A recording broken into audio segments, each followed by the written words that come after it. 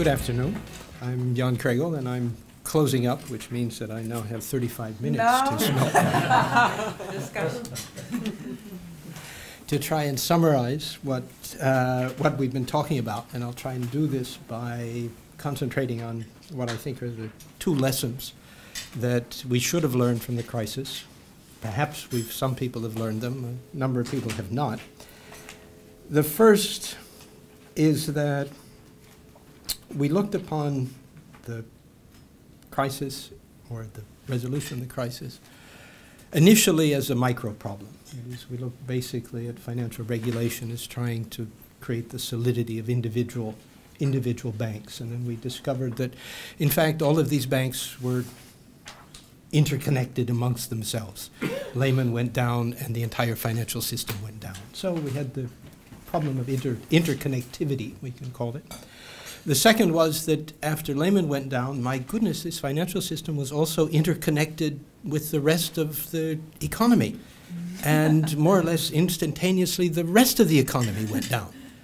So the basic point of complexity, I think, translates into something that Mariana already mentioned, and this is the necessity of having communication or compatibility or policy creation across different ministries.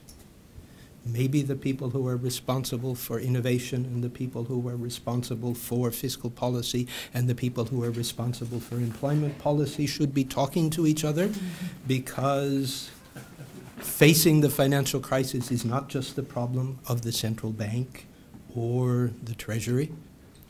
I've just come from a G20 conference on employment, and the main theme of that conference was the necessity of looking at employment in the context of generalized macroeconomic, monetary, and fiscal policies.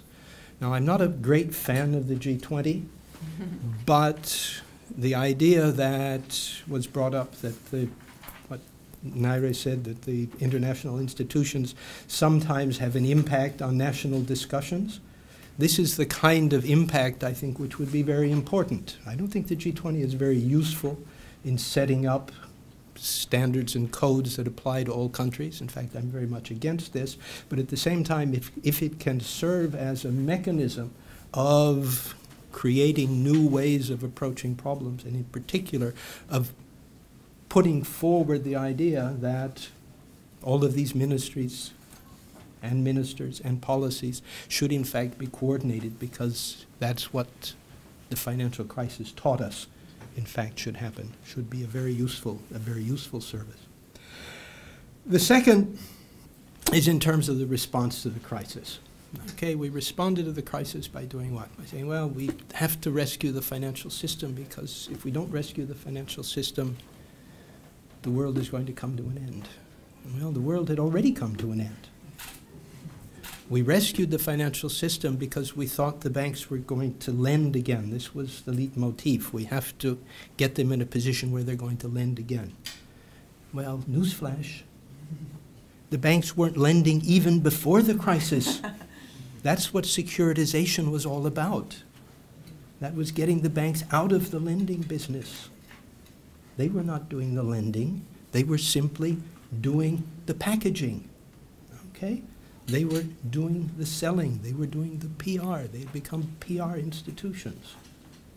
Now, if we look at what banks are supposed to be doing, or the traditional explanation of why we have banks, it's because, well, me as a stupid saver, I don't know enough about the places I can invest, so I give my money to a banker because the bank is supposed to have better information. It's a problem of asymmetric information. The bankers know better where to invest. They do due diligence.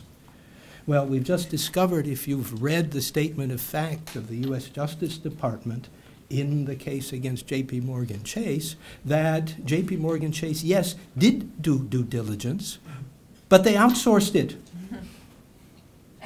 to independent private firms. And when the independent private firms told them that large proportions of the mortgages that they were securitizing were not suitable, they ignored the advice. So on that case, why should banks exist if they don't do what they're supposed to do? And this is the prima facie case for the idea of reforming the way the banks operate, not in saving the banks themselves, because they're never going to start lending again. And this is what, in fact, we have observed. Everybody looks and says, well, gosh, we've bailed out the banks, but they're not doing any lending. Okay? Now, the second part of this bailout was the concentration on the banks. Now, as Randy has already said, Minsky's basic idea of analyzing the economic system was looking at assets and liabilities. Okay? The banks had all of these lousy assets. The liabilities, who had them? They were the people holding the mortgages. They were the people whose houses went underwater. They were the people who eventually lost their jobs when we had the collapse. And the basic lesson and the characteristic of the current crisis is that, in fact, we don't have a problem of restoring growth. Excuse me, Mariana. We have a problem of restoring employment. It's employment, stupid, not growth or anything else. The characteristic of the response to the crisis is, yes, we have managed to save the banks. We've managed to get some modicum of stagnation growth, but it's employment that is not growing. And this is the basic problem that we have to solve. And this was the big mistake that we made in responding to the crisis. How do you validate the assets that the banks are holding? Well, you make it possible for the people who have made those commitments to meet those commitments. And you don't do that by making them lose their jobs and by not providing a means of regenerating employment. So if we look at the idea, the regulations, now we have Dodd-Frank. Dodd-Frank does what? It protects the taxpayer from the failure of the banks, who are never going to lend again.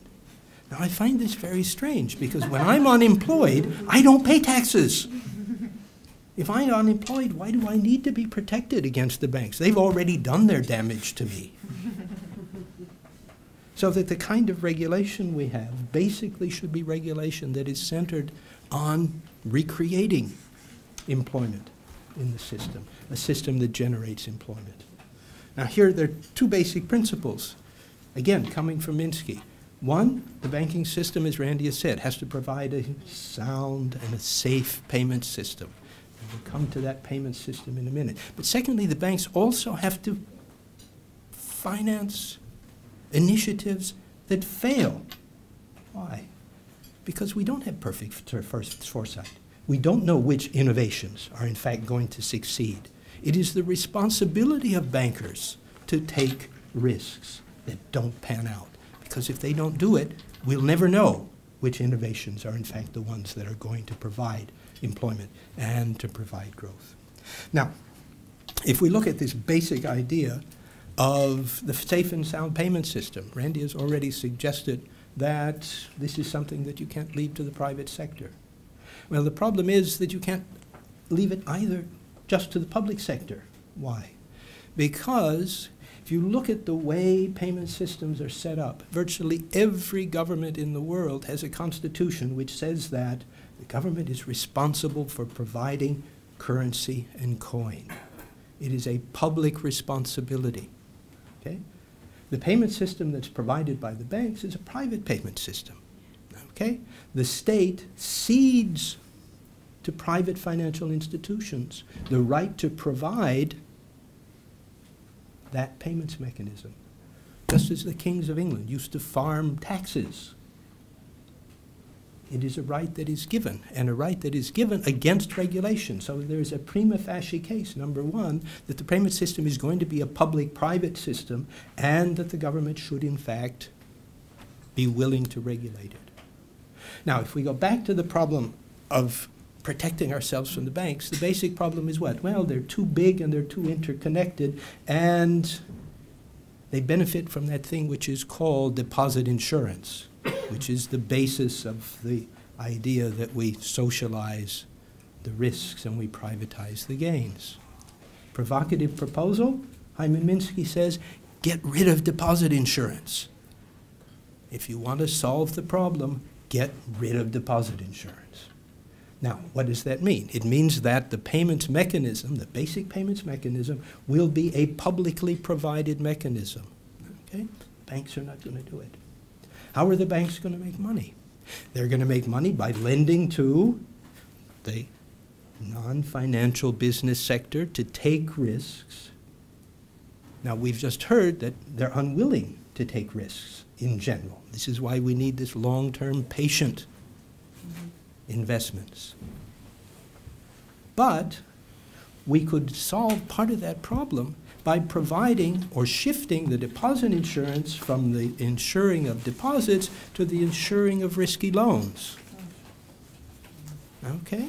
Get rid of the support to take unnecessary risks and insure those loans that provide the support for innovation. Sounds a little bit like directed finance. Yes, it does. We used to do that. There was nothing wrong with it. Number two, the buzzword around the world today are PPPs. What are PPPs? Public-private partnerships, in which governments take contingent liabilities on private investments. Now, what's the difference between that and providing insurance to investments by banks? Now, Mariana wants to shut me out here, and she's hit it just in time because I've now come to the end of my little note sheet. Thank you.